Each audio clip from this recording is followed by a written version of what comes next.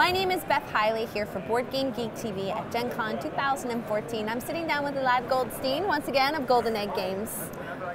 Welcome back. Game number two. Game number two. Which I have to say, probably one of the most fun game names I'm going to get to say today. Super Fantasy Ugly Snouts Assault. Yes, indeed. It's a very cartoonish-like game, but it's a nice game that we bought from Italy. And we will publish the second edition in English.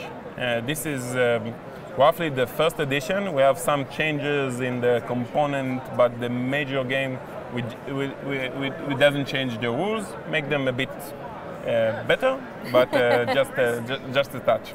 But the game is the same as the first edition. The first edition was run out very quickly, so we picked up the second edition, and it should be by November, I think, in stores. And we have already distribution channel ready for it. So fantastic.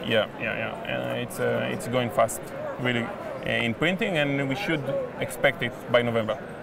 So, what are Ugly Snouts?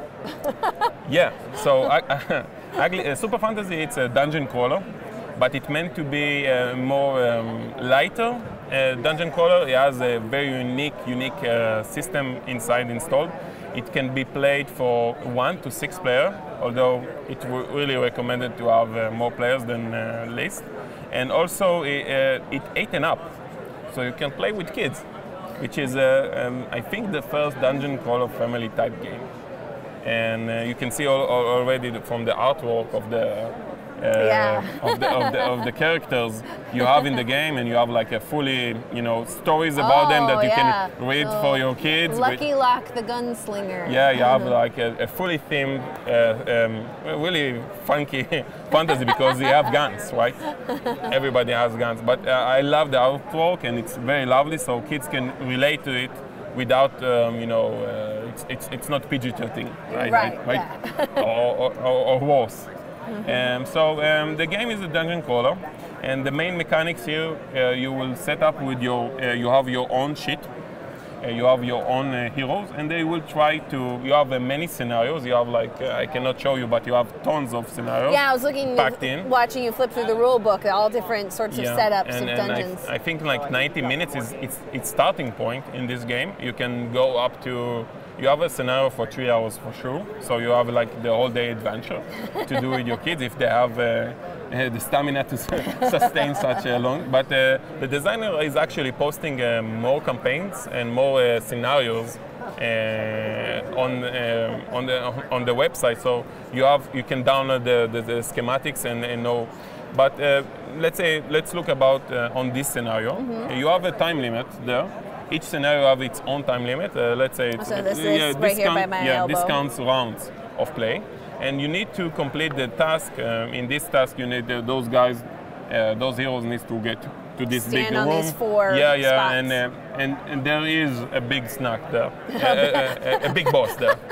No, big snout is a lot better. A huge one. Actually, it's I cannot show you, but it's a big one. So they need to pass on those tackles. You have in this game, which is really unique. You have your own character, which is not unique, but you have this characteristic that will define your abilities. So you have strength, which is used for melee, cunning, you can sneak attack, and aim is for shooting, magic is to cast spells, speed is the way that you can go around, and defensive is, of course, when you're sustaining damage. So in this game you will have dice. You will start your turn, and you will need to allocate how much dice you want to do for each task. So for moving, maybe I want to move a lot. So I roll, I don't need to move, so I roll 2. So when you roll 2, then I move 3. So if in this turn, you need to go for a distance, then I can allocate more cubes, more dice, more dice to roll, so I can do it. But if I have spare dice, because I jumped in really quickly, I can spare time into bashing on, starting unlocking wooden pieces, which is a chest, the wooden chest, but those are almost handmade, or some barrels, or bashing doors, or unlocking. You can go on the fully aggressive mode by bashing, and bang, bang, bang. And it depends on the character. But each time you roll this star, you will relate to the number that those characteristics you have in your hero. So if I have speed of 3, which you cannot roll, so each time I roll, I will really move faster than the other guys. So you need to plan your turn, and that's it. You have 6 cubes. You can do anything. You can bash doors, you can hit snouts, you can try to flank them and hit them from the behind, because you have special rules about surprising and stuff like that, being cunning. And also it introduced a really cool ability mode that you can always can upgrade them. But this is sneak attack. This is charge up. Like in video games, when you charge up your special ability, it goes up a notch every couple of turns, depending on the conditioning. Once it's charged up, you can unleash it, which is very cool, because you're charging up your special abilities, and then you can have like a super turn and a bash off thing.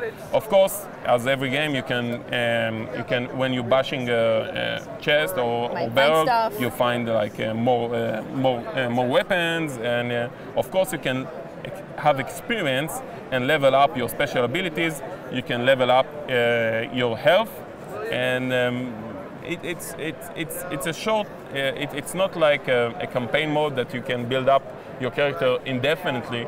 But for a 2 hours play, you can really build up your character and drive through crazy through that dungeon, which is all it does. It's super fun. Yeah. Well, I could see how there'd be a lot of replayability by playing a different character the next time, by doing a different dungeon setup the next time. So yeah, and also we already signed up. I think Red Glove, which is our Italian partner, will publish in this Essen in Spiel.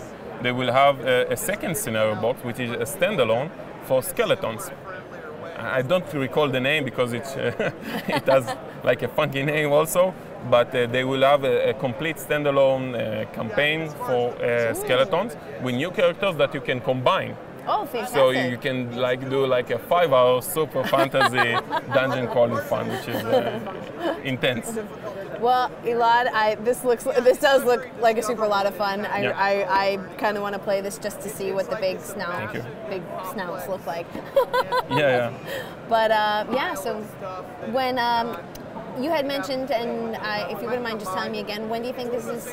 It will be, I think, by November, and it just finished printing. We should have got here a better copy, but. A common story for many people. Yeah.